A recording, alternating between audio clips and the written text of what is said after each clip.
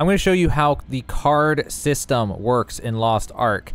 This system's actually more important than you might realize because you can get pretty significant bonus stats from using your cards. There's a few different mechanisms at play.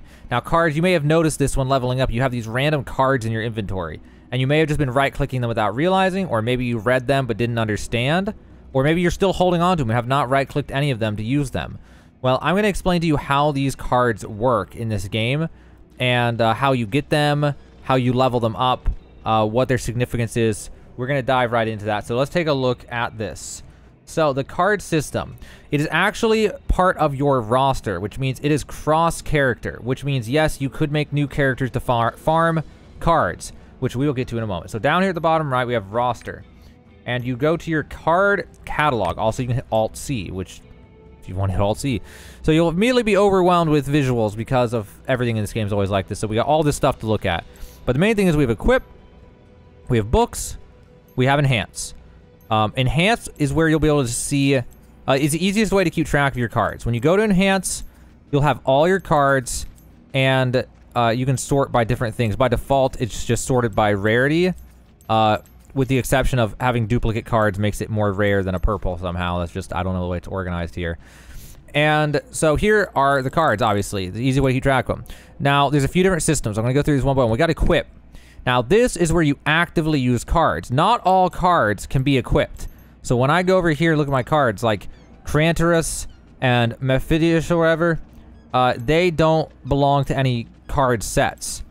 Some of these, though, you'll even see when you mouse over them, equipped card set bonus, it says down in the description. So you could always check that way. But main thing is, you go here, and we have these cards that work towards sets. You can mouse over these little things to see what this set will give you, and you can do that to look at each one, see what you're going to get. Now, you can have 6 cards equipped at a time. You can even rename the thing, like DPS build, for example.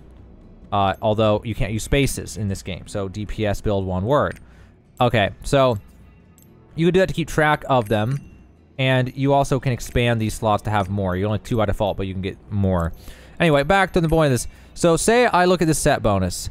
If I have 2 of the cards from this set equipped, I will get damage plus 100% to lucky monsters. So I can right-click these guys and put 2 on. Once I have 2 on, now I get that set bonus. Now you can mix and match sets. So say I look at this one, and I get lightning damage reduction plus 8% for having 2. Well, I don't actually want that, but if I did want that, then I would put 2 from that on to get that one. And then this one down here, damage minus 8% for foes at 50% or lower HP. Put 2 of those on. Now I have the first one in each of these. Now, if I wanted to, some of these things have 6 sets, like 6 cards in a set, like these ones. I don't have all 6 cards personally, but if I did, I could throw all those on in order to get the max set bonus. In this case, if I put these ones on, put these ones back on, once I have 4, it does the exact same thing. Actually, these ones are kind of bad for that. They all do the exact same thing. But then once you get to 6 set, if you have 12 Peace Awakening, then that you will get this bonus thing, which is move speed 4%. So the 12 Peace Awakening is, see these little gem slots? So those are levels to your card. And for a 6 set, to have 30 Peace Awakening means all 5 cards are going to have to be level 5, because 5 times 6 is 30, right? So you're going to need all 6 cards, and they're all going to have to be level 5. If you have that, that's how you can get this last one, which is, when obtained, Ethers deal magic damage equal to 50% of your max HP. So the same kind of thing would apply for the other set.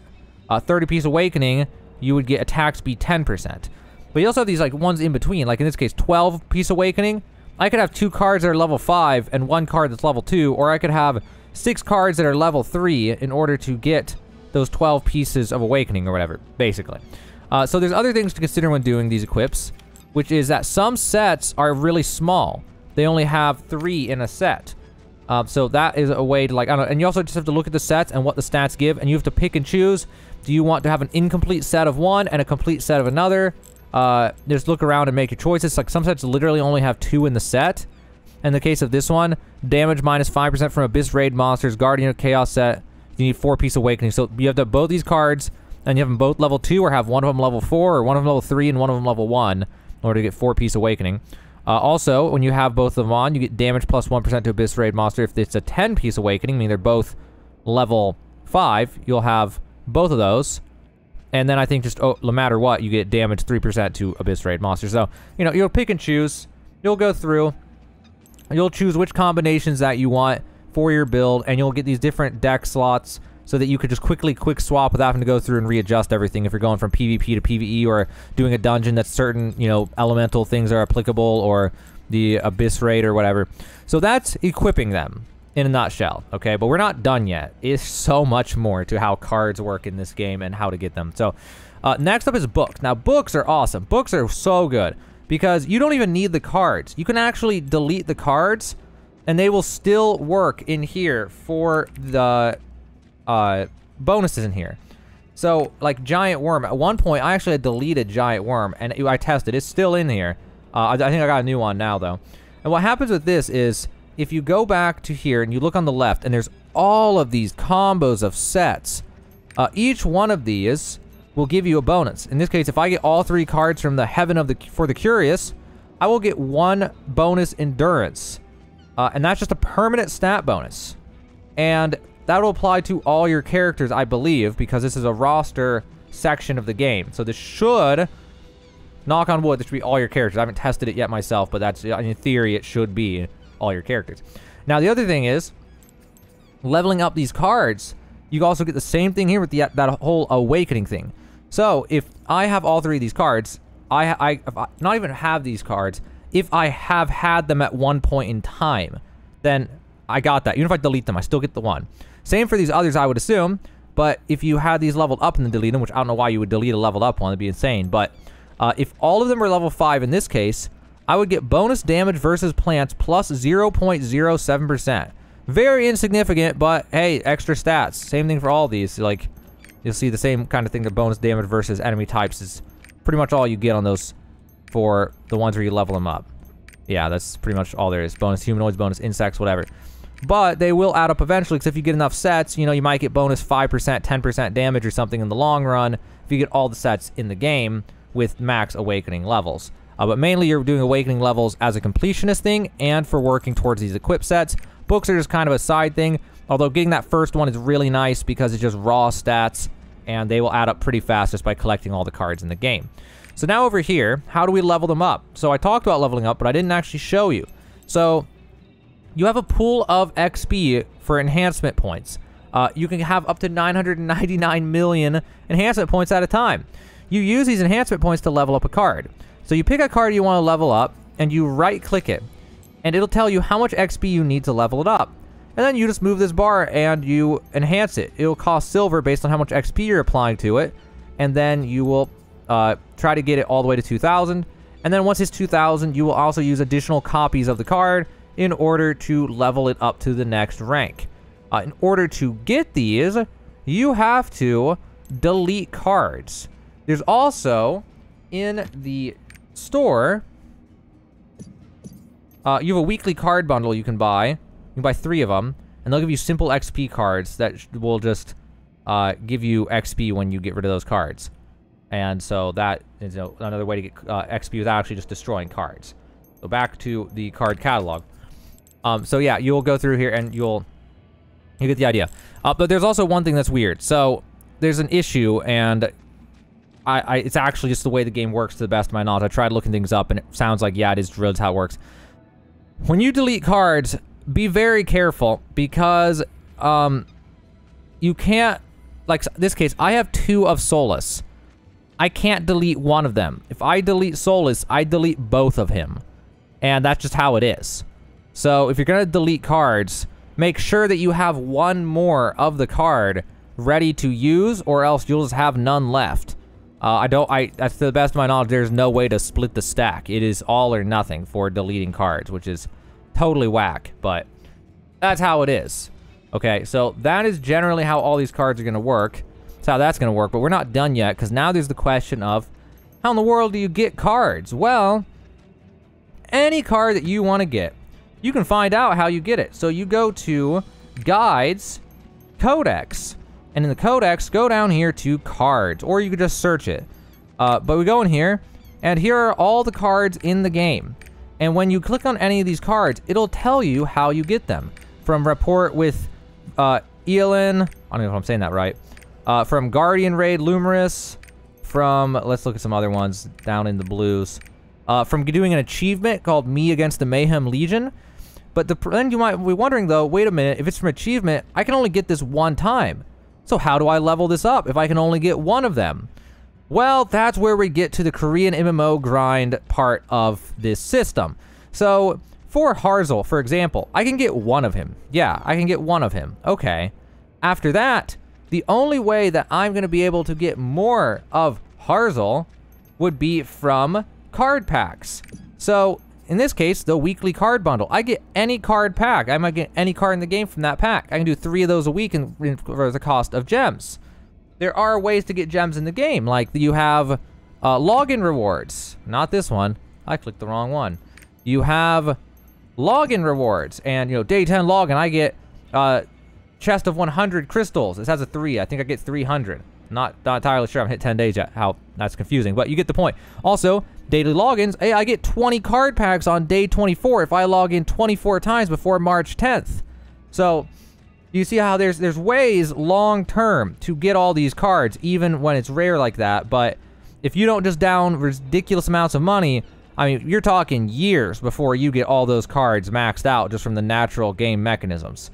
But that is how you would do it. Now, some cards are obtained through other mechanisms. Like we have some cards, if I can find one, we got field bosses, can drop cards, dungeons. Now these ones like from dungeons and stuff, those ones you can just farm, because there's just an RNG chance that you'll get it from the dungeon or from the field boss.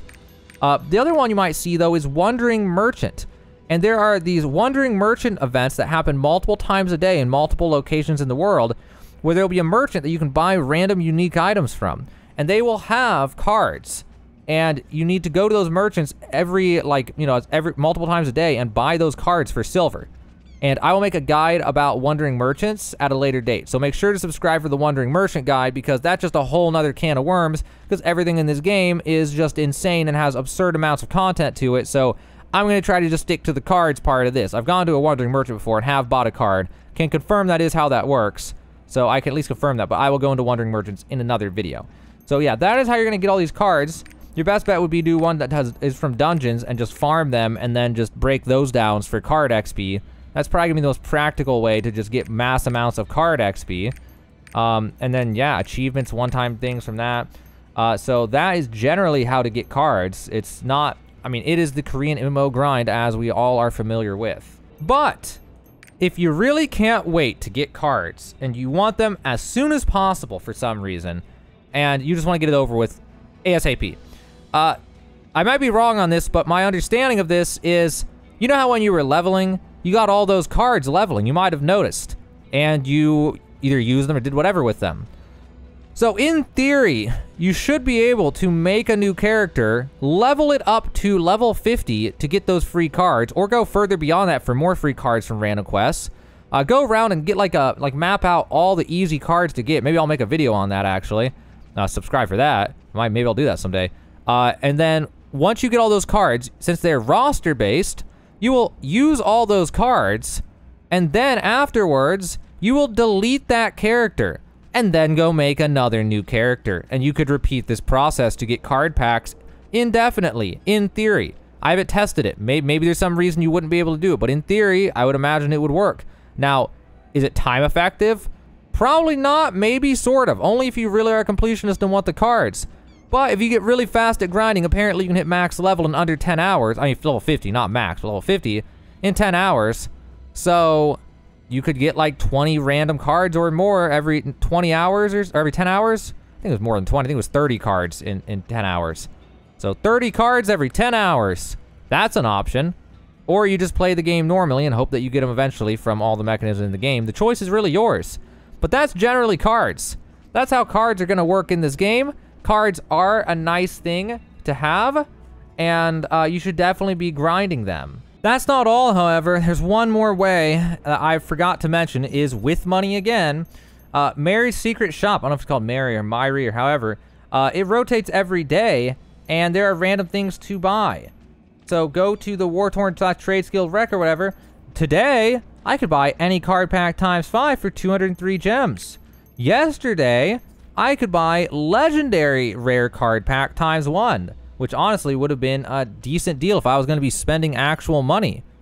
So that's another way for you to get card packs in this game.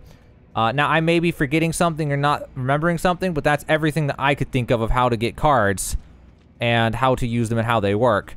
Hopefully, I'm not forgetting something totally critical. I think that's pretty much the bulk of it. I might be missing little, tiny little details or something, but that's the gist of cards. That's everything you generally need to know about cards, what your long-term outlook's going to look like, what you got to do to get them, what value they bring for you, and it's really a completionist thing, too. I mean, the stats are nice, but also on the other perspective, it's a completionist game, and it is another part of being a completionist.